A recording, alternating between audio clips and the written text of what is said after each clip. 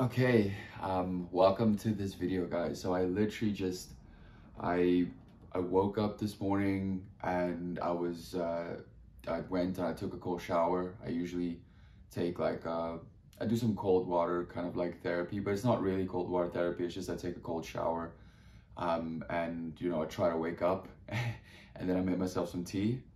Basically, I decided, okay, I'm going to record this video because I said yesterday on my story on Instagram that I will record a story talking more about the process that I'm undergoing and what I am experiencing specifically when it comes to building self-built systems, what I've learned. I think a few things that have helped me in the process really stay aligned and really figure out what my alignment is firstly, and then being able to build from there, because as I've said, and I've got a few notes in here that I will go over, but as I've said, there's a few things, and I'm literally just gonna gunsling this from my hip. There's a few things that basically really matter when it comes to building a business or launching a product, or basically building a business and then obviously moving towards launching a product. And number one, I'm gonna get to the whole alignment thing right now, but number one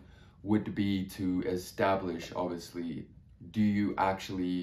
are you solving a threat level 1 issue? So what does that mean? It specifically means is in the market that you're in, right? Whatever that market might be, right? Have you went out and have you asked the right questions, right? Have you talked to enough people about this specific problem that you've discovered? And have you done the market research to enable you to be like, okay, you know what? I know that these people have this problem, and yes, I can go ahead, create something that can solve that problem, whatever that problem might be. That obviously then leads to you having to establish product market fit.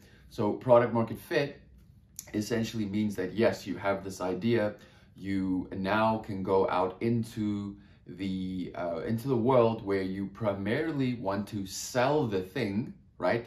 Whatever the thing is, before you even go and build it. Now, I did the opposite thing in my first lesson. I kind of had I did actually have some decent market research. I spoke to people in person, different areas and different cities where I went to. And then I was like, okay, I'm gonna spin up this product. And then I went into the market, marketing it, selling it, etc.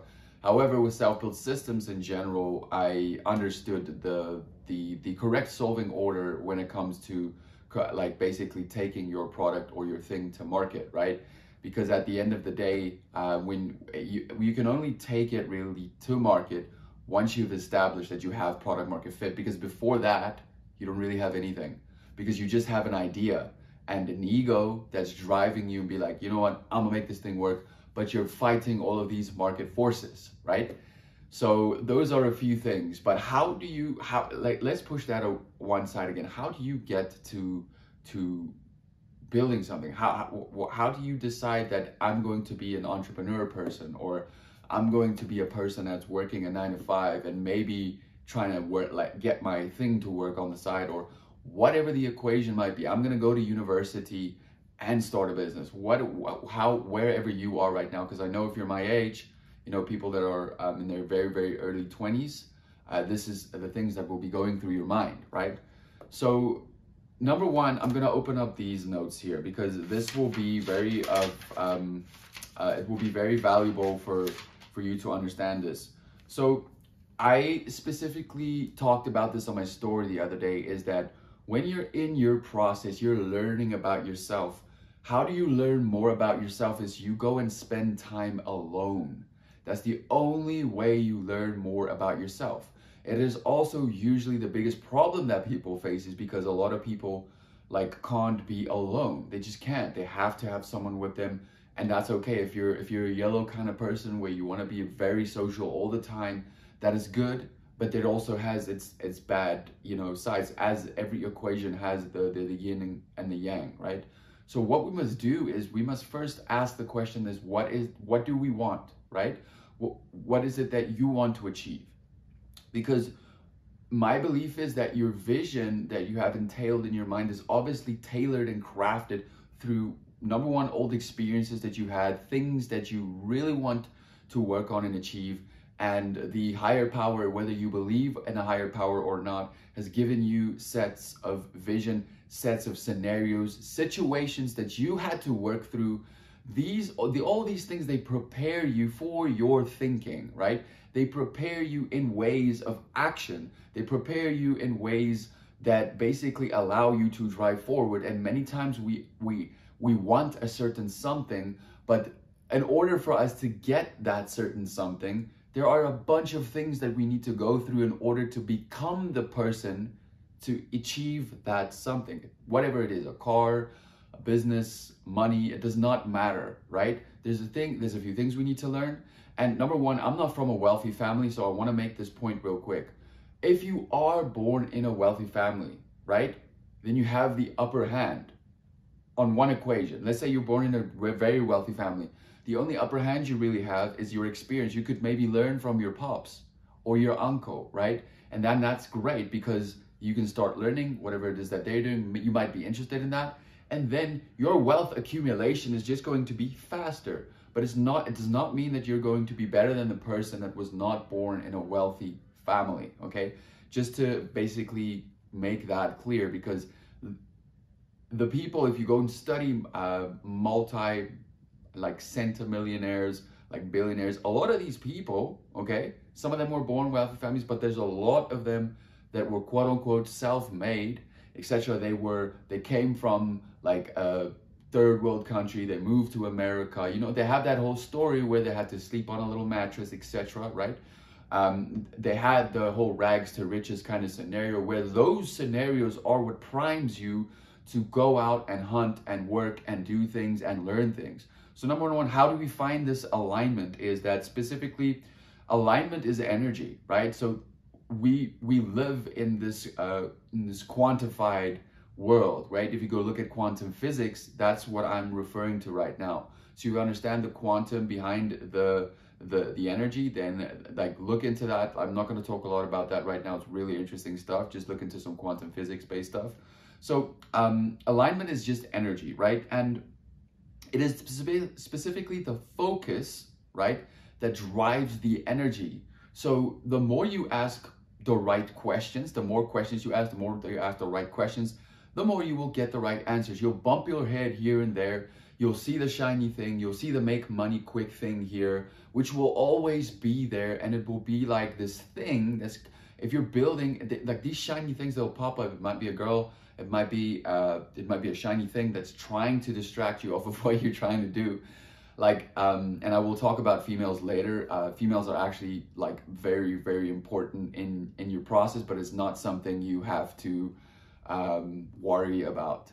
There's a lot of beautiful people out there in this world, but do not worry about that. So another thing here is that focus, specifically, you know, focus and alignment to service to others. So what does that mean? It means that through our actions, through the things that we learn, the skills that we acquire, how do we take those skills and help someone else? So this thing comes down to reverse engineering the process of learning, okay? You have to learn how to learn before you learn what to learn, okay? So I hope that makes sense, because in this case, it specifically just means that, okay, so now that you understand how to learn, you can go learn what to learn, and you can get good at learning the skill, and then you can get good at the physical application of that skill. So yesterday I met with one of my mentors. He's an investor in Self-Built Systems, and I'm going to talk about this process I had to undergo with actually raising capital for Self-Built Systems a little bit later. But the one main takeaway, I learned a lot of things yesterday, but the one main takeaway that he told me, because he's a fund manager, manages billions, and we'll talk about that later, which was very, very interesting for me to meet this person, to learn from this person, and to be able to share with this person, because I really value that. Now, specifically what he said is that, like, the phase where you are, he was speaking to me right now, right? It's more about the physical application of doing more quality-based reps and getting better at doing the actual thing, right? That's what he told me. He said, don't worry about going, because I asked him a few questions. Should I go study this thing? Should I go do this thing? And he said, hey, look, what is that thing that you want to do? Do you want to do A or do you want to do B? If you want to do A, then push it, go do more of this, right? Because this thing, you can always go and do this thing as in, like, I'll talk more about which is A and B later on, but it's just not important for now. So basically, alignment stems from asking the right questions, as I've said here, right? So specifically, this comes towards the questions, to question things, ask why. Because there's this quote by, I heard this from Alex Hormozy, but he quoted Orphan something on this. It's like, if I can remember it correct, it follows in the line of like, we question all of our beliefs except the ones we truly believe. So it's kind of like you believe that one truly, but you don't question that one. And I'm going to put the quote in here because I didn't say it right, but it resonated with me a lot, because we're just born into certain situations and we get indoctrinated with certain things, how people have been thinking. It's basically thinking, all drills down to thinking, because your thinking in general is what allows you to then arrow yourself towards painting and creating a certain life that you want. But it all stems from your thinking.